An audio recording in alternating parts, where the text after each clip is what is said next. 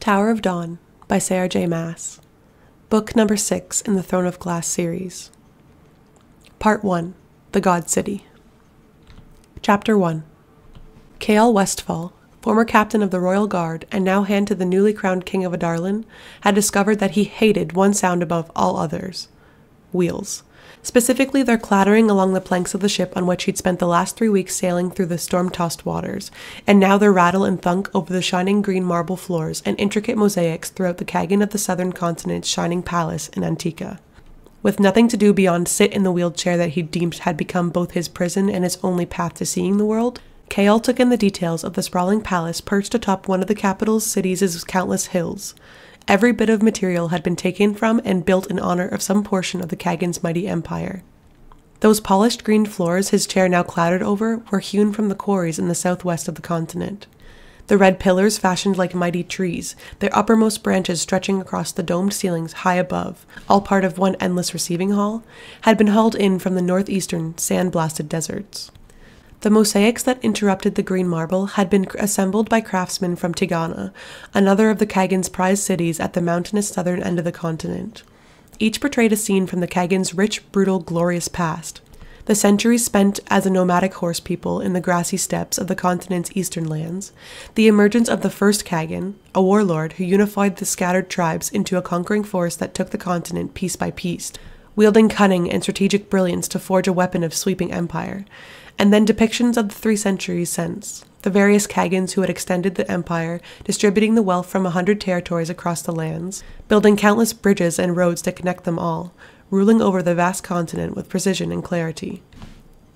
Perhaps the mosaics provided a vision of what Adarlan might have been, Kael mused as the murmurings of the gathered court flitted between the carved pillars and gilded domes ahead.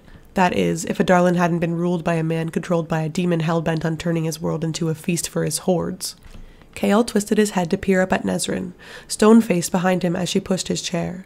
Only her dark eyes, darting over every passing face and window and column, revealed any sort of interest in the Kagan sprawling home. They'd saved their finest set of clothes for today, and the newly appointed captain of the guard was indeed resplendent in her crimson and gold uniform. Where Dorian had dug up one of the uniforms Kael had once worn with such pride, he had no idea. He'd initially wanted to wear black, simply because color. He'd never felt comfortable with colors, save the red and gold of his kingdom. But black had become the color of Erewhon's falcon-infested guards. They had worn those black-on-black uniforms as they'd terrorized Rifthold, as they rounded up, tortured, and then butchered his men. Then strung them along the palace gates to swing in the wind. He'd barely been able to look at the Antican guards they'd passed on their way here, both in the street and in this very palace, standing proud and alert, swords at their backs and knives at their sides. Even now, he resisted the urge to glance to where he knew they'd be stationed in the hall, exactly where he would have positioned his own men, where he himself would undoubtedly have been standing, monitoring all, while emissaries from a foreign kingdom arrived. Nesryn met his stare, those ebony eyes cool and unblinking, her shoulder-length black hair swaying with each step. Not a trace of nerves flickered across her lovely, solemn face. No inkling that they were about to meet one of the most powerful men in the world, a man who could alter the fate of their own continent in the war surely now breaking out across Adarlan and Terrasen. Kael faced forward without saying a word. The walls and pillars and arched doorways had ears and eyes and mouth, she'd warned him. It was that thought alone that kept Kael from fiddling with the clothes he'd finally decided upon. Light brown pants, knee-high chestnut-colored boots, and a white shirt of finest silk, mostly concealed by a teal-dark jacket. The jacket was simple enough, the cost of it only revealed by the fine brass buckles down the front, and the glimmer of delicate golden threads skimming the high collar and edges. No sword hung from his leather belt, the absence of that comforting weight like some phantom limb. Or legs. 2 tasks. He had 2 tasks while here, and he was still not certain which one would prove more impossible. Convincing the Kagan and his 6 would-be heirs to lend their considerable armies to the war against Erewhon, or finding a healer in the Tor Sesme who could discover some way to get him walking again. 2, he thought with no small ripple of disgust. Fix him. He hated that word, almost as much as the clattering of the wheels. Fix. Even if that's what he was beseeching the legendary healers to do for him, the word still grated, made his stomach churn. He shoved the word and the thought from his mind as Nesryn followed the near-silent flock of servants who led them from the docks, through the winding and dusty cobblestone streets of Antica, all the way up the sloped avenue of the domes and 36 minarets of the palace itself. Strips of white cloth, from silk to felt to linen, had been hanging from countless windows and lanterns and doorways. Likely because of some official or distant royal relation dying recently, Nezrin had murmured. Death rituals were varied and often a blend from the countless kingdoms and territories now governed by the Cagnate. But the white cloth was an ancient holdover from the centuries when the Kagan's people had roamed the steppes, had laid their dead to rest under the watchful open sky. The city had been hardly gloomy, though, as they traveled through it. People still hurried about in clothes of various makes, vendors still called out their wares, acolytes in temples of wood or stone, every god had a home in Antica, Nezrin supplied, still beckoned to those on the street. All of it, even the palace, watched over by the shining pale stone tower atop of its southern hills. The Tor. The tower that housed the finest mortal healers in the world. Kael had tried not to look too long at it through the carriage windows, even if the massive tower could be seen from nearly every street and angle in Antica.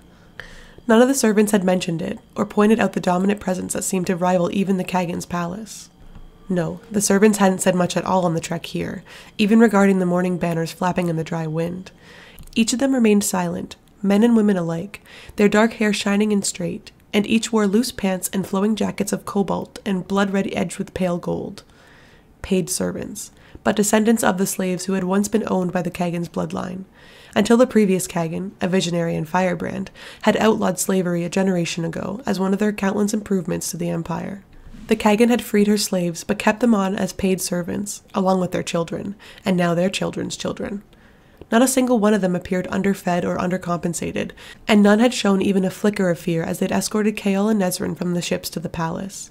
The current Kagan, it seemed, treated his servants well. Hopefully his yet undecided heir would do as well. Unlike a Darlin or Terrasin, inheritance of the empire was decided by the Kagan, not by birth order or gender. Having as many children as possible to provide him or her with a wide pool to choose from made that choice only somewhat easier. And rivalry amongst the royal children? It was practically a blood sport, all designed to prove to their parent who was the strongest, the wisest, the most suited to rule. The Kagan was required by law to have a sealed document locked away in an unmarked hidden trove, a document that listed his or her heir, should death sweep upon them before it could be formally announced. It could be altered at any time, but it was designed to avoid the one thing the Cagnate had lived in fear of since the first Kagan had patched together the kingdoms and territories of this continent. Collapse. Not from outside forces, but from war within.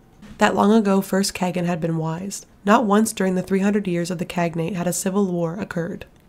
And as Nezrin pushed him past the graceful bowing of the servants now paused between the two enormous pillars, as the lush, ornate throne room spread before them with its dozens of people gathered around the golden dais glittering in the midday sun, Kael wondered which of the 5 figures standing before the enthroned man would one day be chosen to rule this empire. The only sounds came from the rustling clothing of the 4 dozen people, he counted in the span of a few casual blinks, gathered along either side of that glinting dais, forming a wall of silk and flesh and jewels, a veritable avenue through which Nezrin wheeled him. Rustling clothing, and the clatter and squeak of wheels.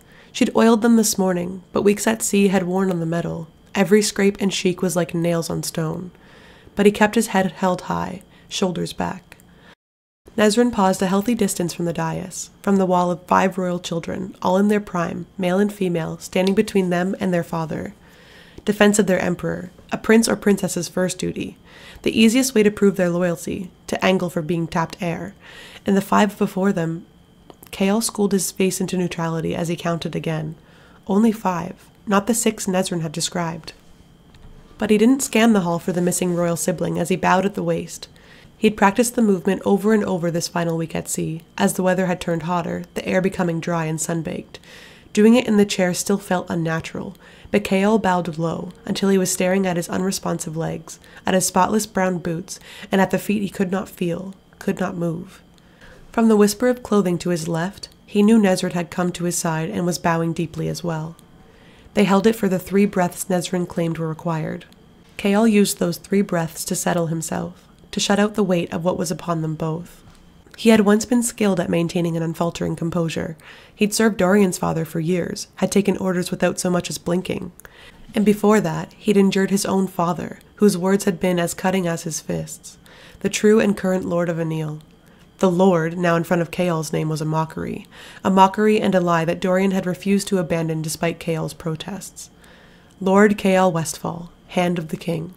He hated it, more than the sounds of the wheels, more than the body he could not feel beneath his hips, the body whose stillness still surprised him, even all these weeks later. He was lord of nothing, lord of oath-breakers, lord of liars. And as Chaol lifted his torso and met the upswept eyes of the white-haired man on that throne, as the Kagan's weathered brown skin crinkled in a small cunning smile, Chaol wondered if the Kagan knew it as well.